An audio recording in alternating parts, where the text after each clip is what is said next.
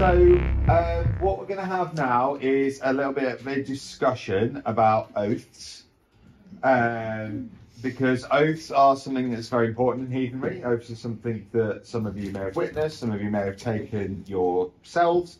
We're going to be doing a stumble shortly after this talk, at 9:30. So, and there will be a round in that where there is a possibility of making oaths. So, with that in mind, as a committee, we thought it was a good idea to give people a bit more information on how oaths can be done in a sensible way that's not likely to, or less likely to, leave you with burdens you can't control. Is the gist of why we're doing this. So we're going to cover a little bit of the history of oath making in a heathen context. We're going to talk about things to consider when making oaths. I'm going to give you some saga examples about when oath making can go wrong, as a bit of a sort of background to that. Then cover sort of how to take an oath sensibly, and then we're going to talk a little bit at the end about some oath etiquette, and we're also going to talk a little bit about what happens if you have made an oath and you now have no choice but to break it, but you want to be able to do that in as honourable way as possible. Obviously, the best thing to do is not break your oaths, and that will be covered in the rest of the talk, but I know sometimes people may have made oaths without having the kind of information that I'm hopefully going to give you now, and they might be at the end of this talk and think, bloody hell, I've shot myself in the foot here. So we're going to talk a little bit about what you can do in that situation as well. And then, we'll have questions and discussion. I'll try and keep it a bit more interactive as well. Okay, so a sort of a brief history of oath taking in a heathen context, because you've probably all heard heathens talking about oaths and where it comes, and that it is something that is tied to heathenry. So looking through the sources that we have, there's a few sort of common themes that we see around heathen oath taking. Oaths can be performed at any time. Generally we do an oath round as part of our stumbles. In most of the sagas, Yule is seen as a time for oath taking. That's the time of the year where most oaths in sagas take place, but they do take place at other times as well. But Yule seems to be a really popular time to be doing this, and that might be because it's just the time when everyone's together inside, because you can't be outside doing stuff, so it's a good opportunity. You're having these discussions. Or it could be that there's some more spiritual connection to that time of year. Sadly, the sources don't say that. All the sources say is these oaths were sworn at Yule. They don't say why. So we've kind of got to try and infer that ourselves. Oaths are often in the sagas sworn on a sacred object. Now, the two most common sacred objects that oaths are sworn on is an arm ring. So this is actually my kindred's oath ring, and whenever we make specific to the kindred oaths, they are made on this oath ring. And we have Icelandic sources saying about how the oath ring was worn by the Gothi when it wasn't being used for oath taking. So that's the practice that we follow within our kindred. I wear the oath ring, and then when we need to swear oaths on it, it's passed around the relevant people. So we're following that Icelandic practice there.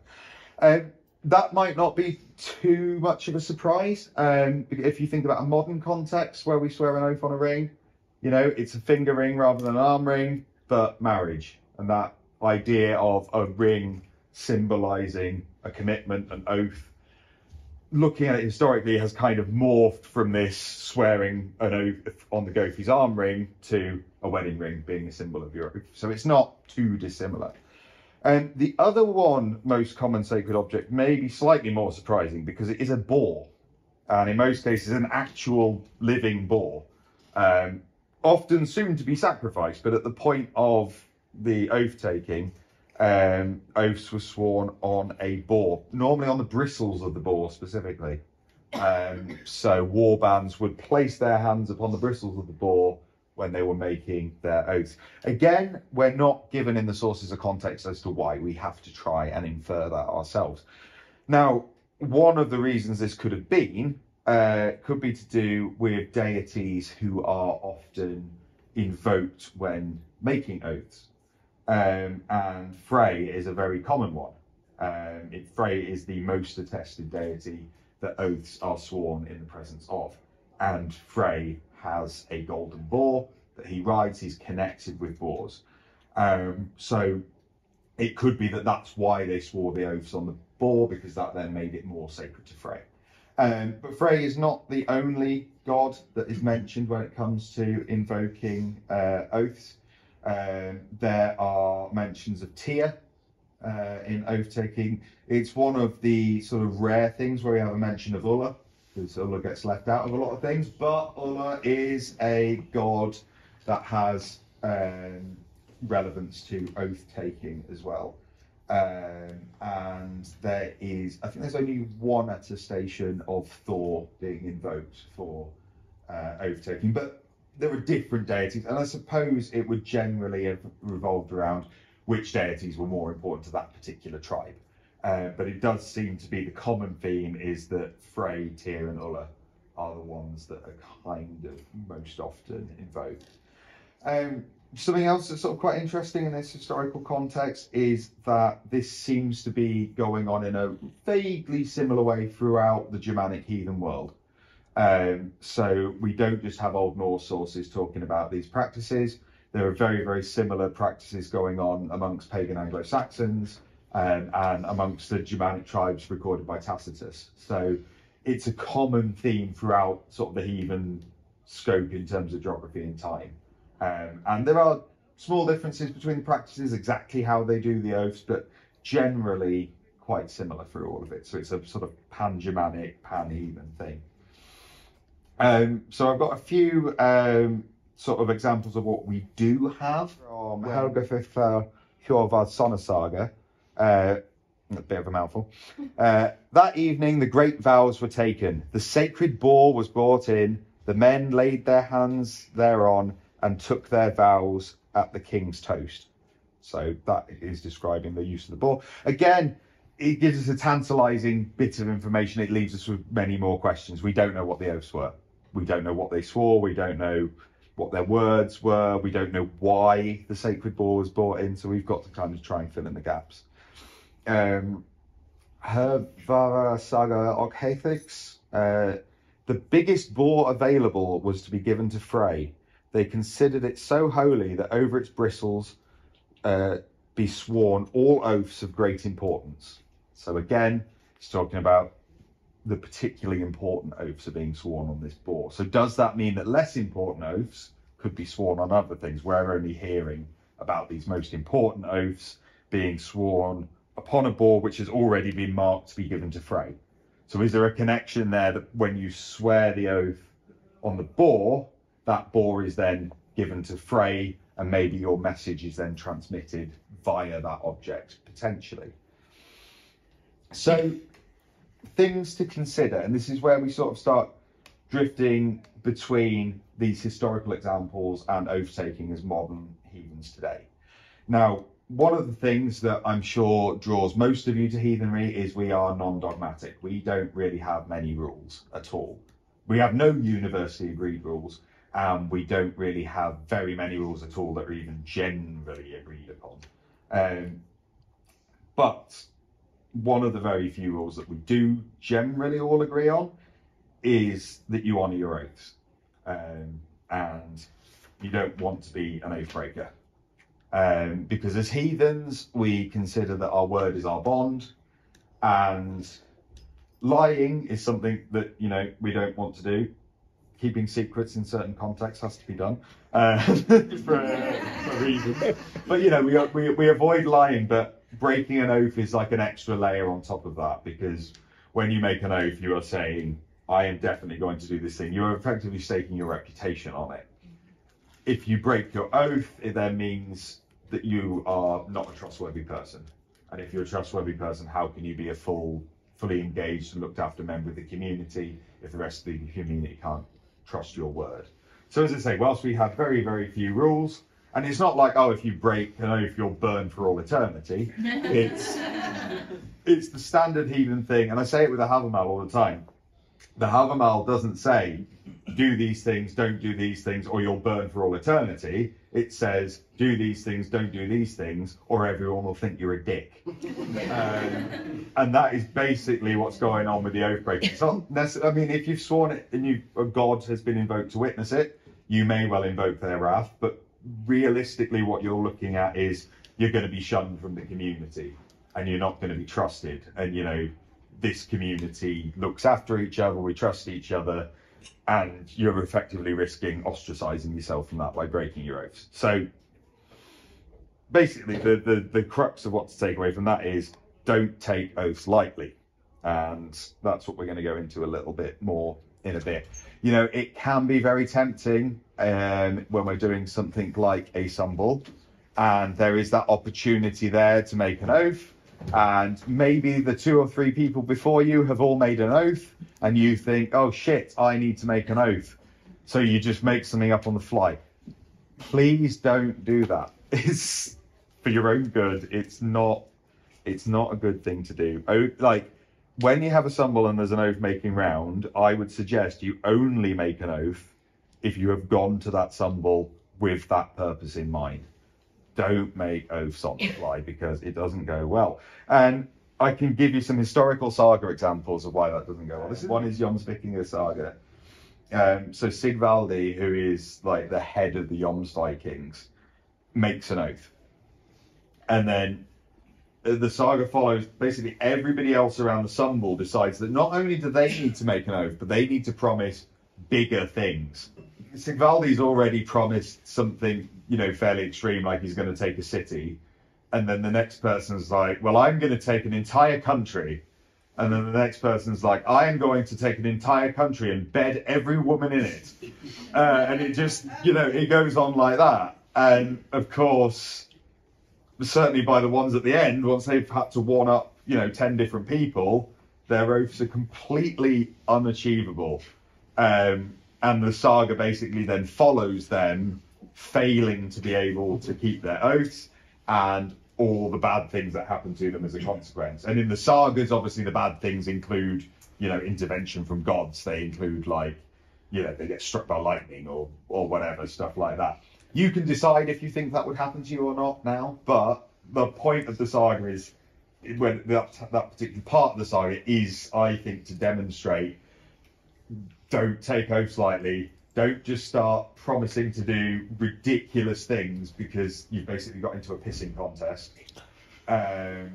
Because, yeah, that's not what oath taking is about. Oath taking should be considered, and it should be, you know, not done on the fly, and not like in the round in somebody. It's quite often toasts, oaths, and boasts. And I think what's happened there in Jomsvikinga saga is the guys have kind of mixed oaths and boasts together, made boastful oaths. I'm glad I don't drink anymore. Made boastful oaths, which have then backfired upon them. Can you say that 10 times fast? No, I will not oath to do it. So another really good example that I think sort of demonstrates consequences that might have been unforeseen from making oaths without putting conditions upon them, and I'm going to talk a little bit about putting conditions on your oath. It comes from Rafnkal's saga Freysgotha, and I don't know if any of you have read it, but effectively what happens in this saga is there's this guy, Rafnkal, who is a Freysgotha, so a Gothi of Threy, and he has a horse, which he thinks is a very good horse. His horse is called Freyfaxi, so again, he's a Frey's Gothi, his horse is dedicated to Frey, and he says that only me and Frey are allowed to ride this horse, and if anybody else rides this horse, I'm going to kill them. And then his favourite thrall, who he gets on really well with, he's actually planning to like make a free man very soon and all the rest of it, doesn't know about this oath, rides the horse. Oh. Yeah, and Rafnkel then kills him because he has to, he's oath sworn, And then he speaks some very telling words, which I think, when thinking about oaths, this little passage that he says should probably be kept in mind. So, often we shall repent when we speak too much, but seldom we would rue it if we spoke less. So, again, don't make oaths for the sake. I mean, you can apply this in a wider context. Don't just talk for the sake of it. But so often we shall repent when we speak too much. So often speaking too much will be bad, but seldom we would rue it if we spoke less. So you very rarely regret not speaking, but you quite often regret speaking. And that's not saying we shouldn't speak, but it's saying, because this is very much in a context where his oath has backfired and he's had to kill someone he really liked. Yeah, there's very similar lines in the Havamar as well. Yeah, there are very similar lines in the Havamar as well. Shall not kill. No, that's not in there, probably. But no, there's the things about the unwise man should not speak in the company of wise men and that sort of thing. It's that same thing, going back to just because in the Sunwall other people have made an oath, don't feel like you have to. You don't. So, now we're going to get into how we can apply this practically, and we can sort of look at this through if anybody does choose to make any oaths later, try and keep these things in mind. As I said, they're not rules, we're not non-dogmatic. This is kind of like Dan's quick and dirty guide to not making terrible oaths that will ruin your life. So the first one, and I've kind of mentioned it quite a lot already, you don't need to take a lot of oaths. I could count the number of oaths I've taken on one hand. So my wedding vows, my oath to my country when I joined the military, my oath to my kindred, my oath to Jack as sworn brothers, and I think that's it. So 4 in my whole life. So every time there's a Sunwall, you don't need to be swearing an oath. I've only made 4, and they were for big important things. And that's just me, obviously, but just to demonstrate that I go to a lot of Sunwalls, and I don't make an oath for everyone. I've only made 4 in my whole life. So yeah, you don't feel like you ever have to make an oath. If you make an oath, it should be because you want to make an oath, not just because you feel it. Don't make oaths on the fly. Again, very much tied in, because, and the things I'll go into in a bit, you want to make sure your oath is considered. And whilst the thing, you might just be in a Sunwall, you're like, oh yeah, I want to oath this. And you might well want to oath that, and that's great, but you don't then give yourself the time and the opportunity to think it through, to put stipulations in, to think about, well, what could actually stop me from doing this thing that I've oathed? So don't make oaths on the fly. Think about them. If you're going to do an oath at a Sunwall, have it planned out in advance. If you haven't planned it out in advance and you think, oh, I'd really like to make this oath, maybe think, well, there'll be another Sunwall. I'll think about it, and next Sunwall, I'll do it then. Yeah, the lesson from Jom's Vikinga saga, don't get into an oath pissing contest. Yeah, it's a very silly idea. Don't do it. Think about your oaths carefully before you make them.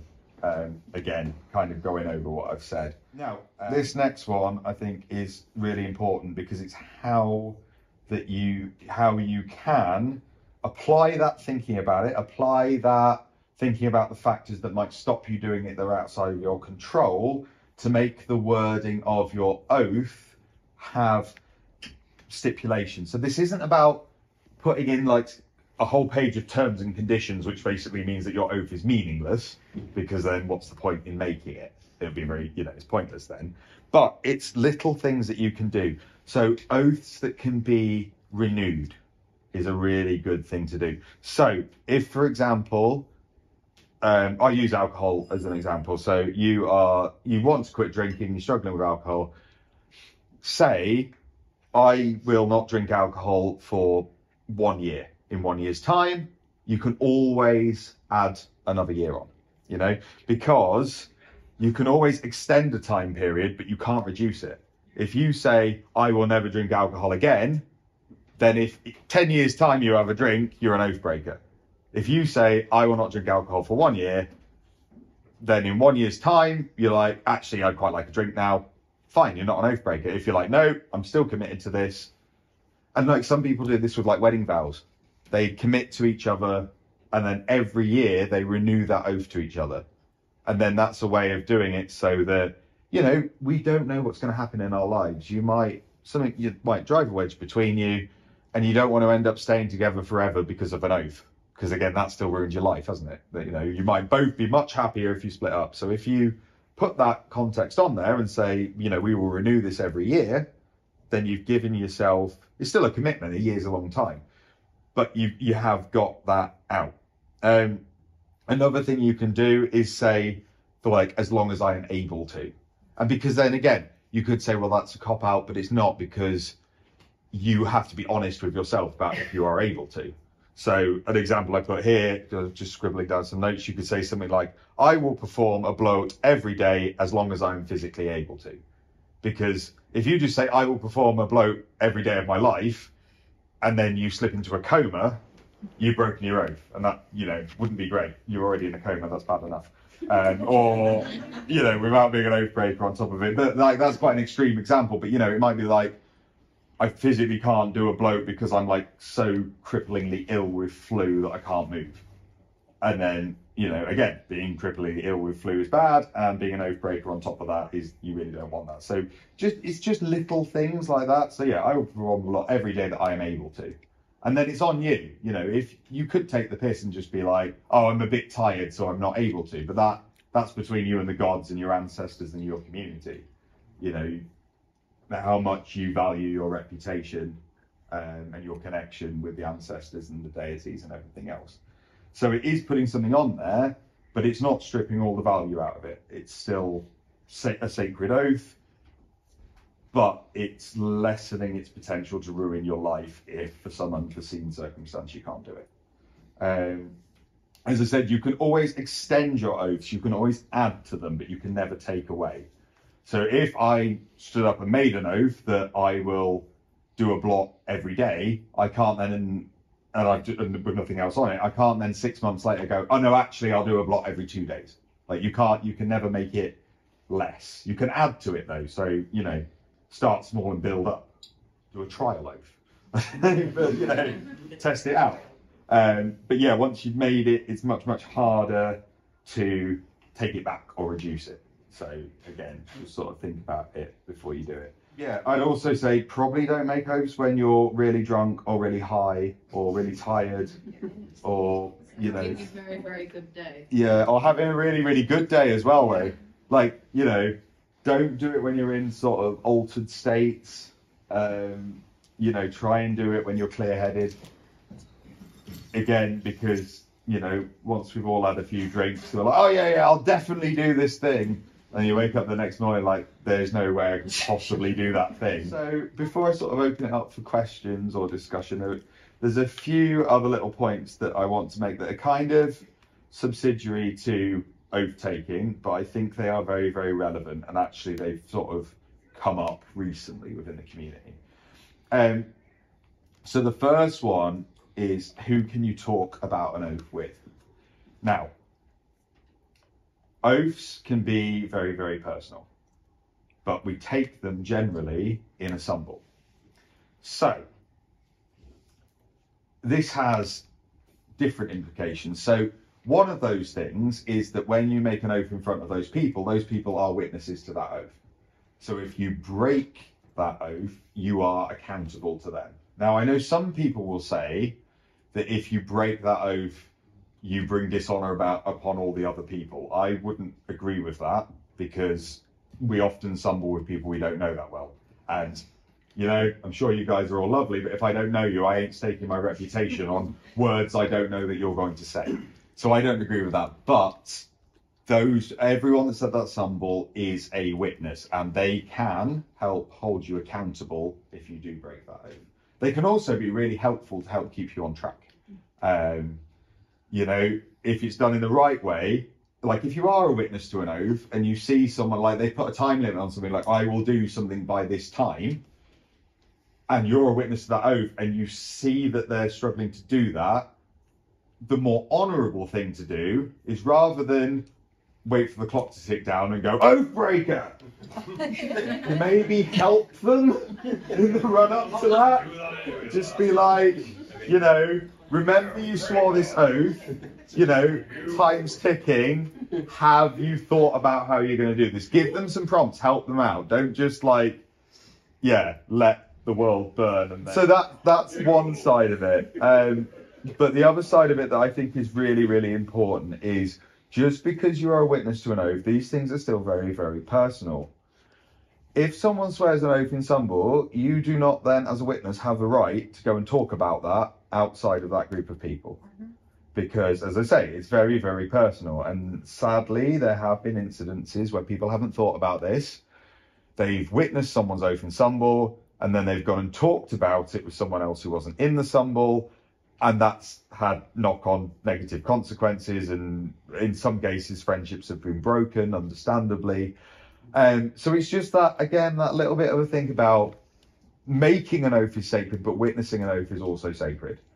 And integrity. It is, exactly. It's integrity. You have got responsibility as a witness as well as, and you know, if they then do break their oath, it's then, you know, valid for you to call them out on it, absolutely. But what's never okay is gossiping about oaths, because it's very personal.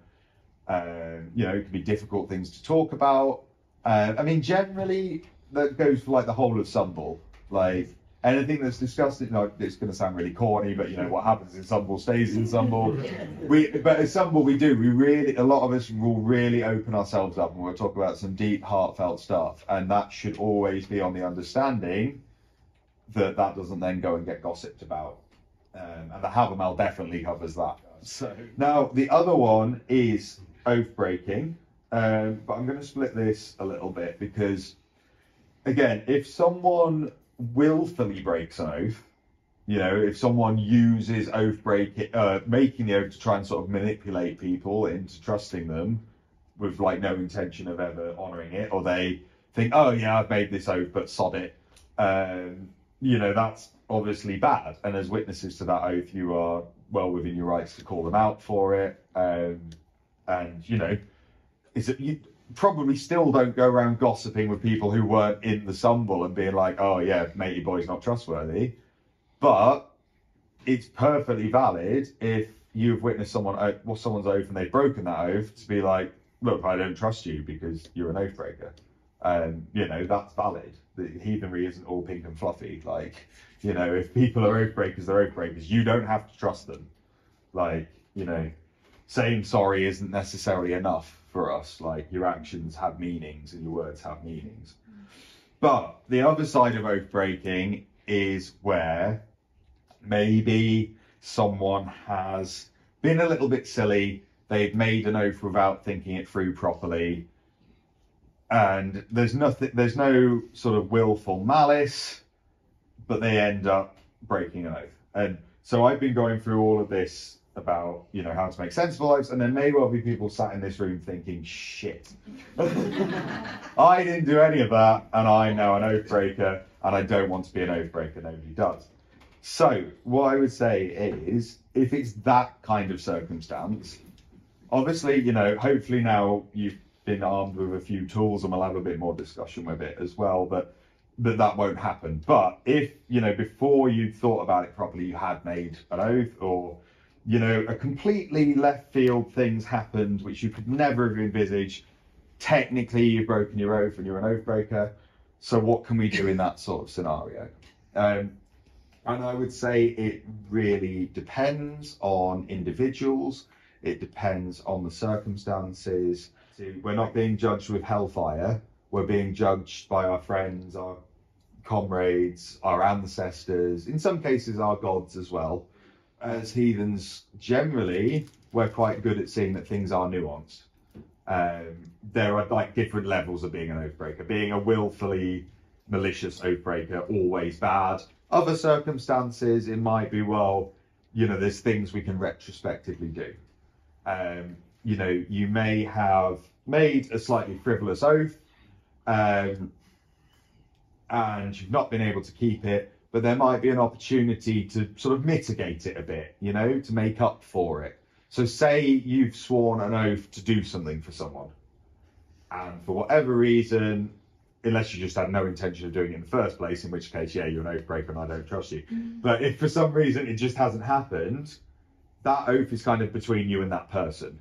And you know, if that person is a reasonable person, you should be able to have a discussion with them and say, like, you know, I swore this oath to you, I've not been able to keep it, let me make it up to you. And again, sort of under heathen values, just saying sorry isn't normally, you know, oh, all is forgiven. It's make it up to them, actually do something to make it up to them. Try and make it something that is equivalent in value to the thing that you oath to do. If you can do something that's even more value than the thing you're oath to do, even better. Yeah. You know, we're not just like, oh, sorry, I broke my oath. You know, that's not really it. And that, again, that can apply not just to if you've sworn an oath to your friends or family. That can even apply all the way up to if you've sworn an oath to a deity. Now, obviously, I can't sit here and say, yeah, Odin will be cool with it, mate, it's fine. That is, again... Yeah, I mean, if it's Odin, he probably won't be cool. Sorry, guys, but he won't. But there's other deities whereby maybe, you know, you've got that personal connection, and, you know, obviously it's a lot easier to, if it's a friend, it's much, much easier to have a conversation with them where they can be like, yeah, okay, it's cool if you do this.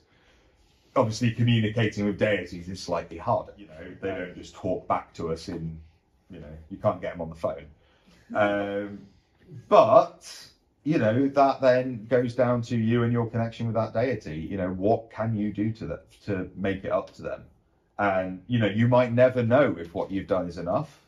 You might get a sign, you might get something to say that you feel like, okay, I mean, if it's Thor's generally quite a chill dude with these sorts of things, I find. So, like, I would still definitely, like, do not set out to break an oath to Thor, like, you know, hammer, hitty. But, you know, he's the guardian of mankind. He's more likely to be understanding than Odin. Odin, yeah, no. Not, yeah.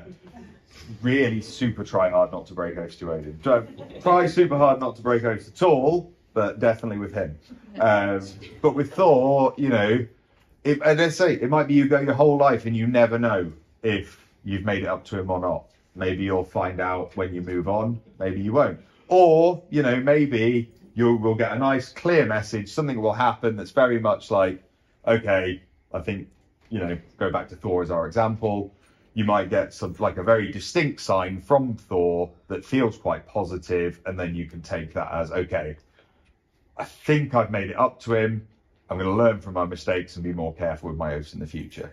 Obviously, I cannot tell you what deities are saying and what they're going to accept and what they're not going to accept. But what I'm saying is, if you have put yourself in a position where you've made an oath that maybe you didn't think through, maybe you made it when you were drunk, let's say maybe just some crazy thing has happened in your life, like you swore to run a marathon and then your legs stopped working. You know, things happen. They do. Like, so it's all about trying to say. If you've volunteered for Nerfus and climbing Ben Nevis, I don't give a shit if your legs don't. You are going. There you go. So Steve is in the Odin school of the I don't give a fuck. So what if I do my hamstring the day before? Well, we will drag you up there on stretcher. But there we go. There we go into where, as a witness to an oath, I know it's a sort of, you know, jokey example, but again, it's like rather than waiting until the day after Brian was supposed to go up Nevis and call him an oath breaker, maybe let's carry him up. You know, help him. You know, there's things we can do. We help each other. But then let me just remind you, you will become a burden. Burden from my That's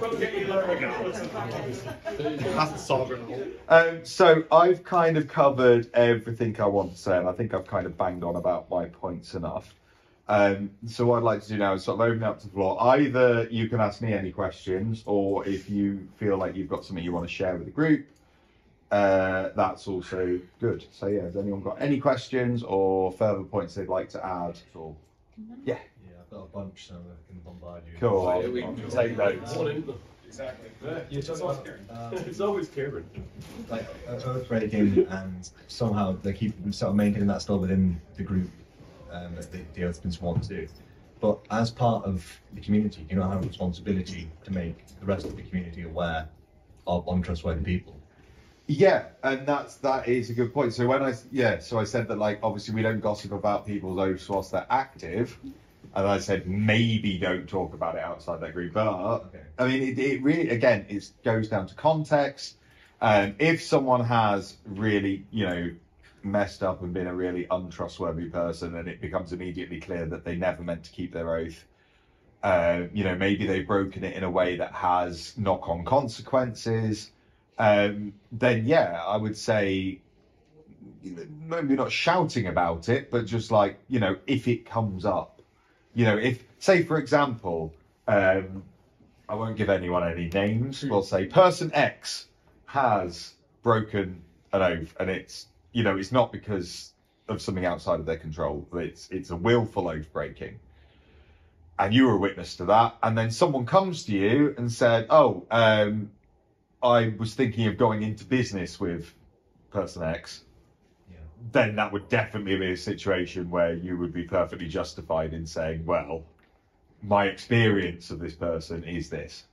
Like, I probably wouldn't, I mean, unless it's some like mad, horrendous context, I probably wouldn't, as soon as the oath's broken, go and plaster it all over the internet and like run a campaign of character assassination. That might be a bit much. But sort of, quietly and sensibly, and again, it's all down to the nuance of the situation and what you feel is appropriate. But yes. I think that's a really good point, and I think it's interesting in what you've said. You started off with, I'm an oath breaker, but then actually, like, for how you've described it, I wouldn't say you're an oath breaker at all. But again, even then, if it's a personal oath and you're only making that oath to yourself, the only person you have to reconcile that with is yourself. If you sworn it to somebody else, you'd have to reconcile it with them. But if you've sworn it to yourself, as long as you can reconcile it within yourself. But as I say, in that specific example that you give, I wouldn't have said that was oath breaking at all, personally. Other people may do, I wouldn't. But yeah, so I think that's a really good point. Well, you can reconcile an oath with the other person. Like, if you've made an oath to stay married until you die, but you're both like, yeah, actually, let's not. That oath is only to that other person. Yeah. So if they can release you from it, that's fine. If you swore to a deity that you would stay with that person forever, then that complicates it. You've got to get the deity's permission as well. But yeah, I mean, divorce is a really good example, and actually, it's a really good heathen example, because when we look back at the sagas, we don't know what words were spoken in a heathen marriage ceremony. But we do know that oaths were taken very, very seriously. And we also know that divorce was commonplace and wasn't shunned. So the implication there is that when they were making their marriage vows, they must have had stipulations and get out things in there. They must have said, I will stay with you forever so long as we both love each other, or something like words to that effect. More of an oath to each other. Yeah, exactly. Yeah, you're only reconciling it with each other. But the witness was a deity you don't believe in, so you can't reconcile with a deity you don't believe in, therefore... if you've been forced to swear an oath to something that you don't... if you've made an oath to a deity you don't believe in, then within yourself, you can't possibly think there's going to be any punishment from something that doesn't exist. So, you're all good. As heathens, we want our word to be our bond. So we don't ever want, in an ideal world, you don't ever want to go back on anything you say, but there are definitely different levels. If I just say, like, I don't know, Sabby says to me, will you take the bin out? And then I forget to take the bin out, I wouldn't say that classes as being an oath breaker. Yeah, could like, yeah, like, I mean, I hope not, because I regularly forget to do things. I think where it sort of comes in is that, if you've done it in ritual, then you're talking about that more serious level. If you've just said, yeah, I'll meet you at the pub, and then you don't meet someone at the pub, it's still not great. You've still broken a promise. I'd say that's when you've broken a promise and broken an oath. If in Sumble you hold the arm ring or swear on the balls of the bristles of the boar that you will meet them at the pub at that time, and you don't, then that's far more serious. I mean, that'd be a very weird oath to take, but using that example, It's the intent you put into it and how that is manifested through the ritualistic way in which you do it. So I'm unlikely to trip over and make an oath without being aware of No, that. exactly. It's that intention behind it. Yeah, and that is a very, very good thing to bring out. Just saying that you'll do something isn't an oath. Like, again, you want to keep your word, but it's not an oath. An oath is where you swear to do something, you know, and there is a willful intent of, I want people to witness, in most cases. So it could be an oath to yourself, but, you know, you're saying to yourself, I am taking this very, very seriously. This isn't just, I'd like to do this thing, or, you know, New Year's resolution, I'm going to go to the gym.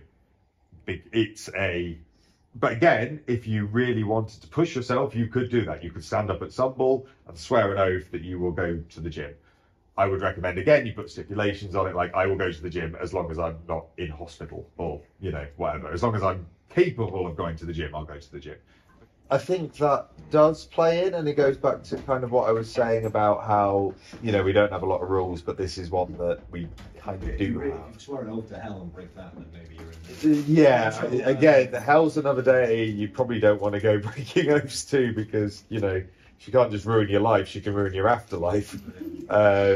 So yeah, for anyone that doesn't know, there is this concept of, there is kind of like a punishment afterlife for oath breakers. Now, my sort of UPG around that would be that that's for, like, you know, the really bad oath breakers. That's not just like for people. No, you don't get any context in the passage at all. It's just like, if you're an oath breaker, you will have this horrible afterlife where you'll get gnawed on by worms and stuff. But, you know, I'm personally sort of reading the other sources around it and everything else, and our sort of general heathen understanding of what afterlives are and how it works. We're not generally about punishment, and we're definitely not about punishment for mistakes. Again, if you are a willful oath breaker and you, like, I don't know, you swear an oath to protect someone and then you shoot them, you know, that you've betrayed someone's trust, you've harmed them, you've used that oath deliberately to do harm, then potentially, if that punishment afterlife does exist, then I would say that's the kind of oath breaker that would go there. That willful malice, that using an oath to manipulate someone and get what you want and harm them in the process. If it's anything, it would be that. I don't think you promise yourself something. You know, I think it's about the damage it does to other people, the damage it does to the community, the damage it does to the gods. I hope that was useful to everybody. I hope maybe, you know, we'll think about our oaths.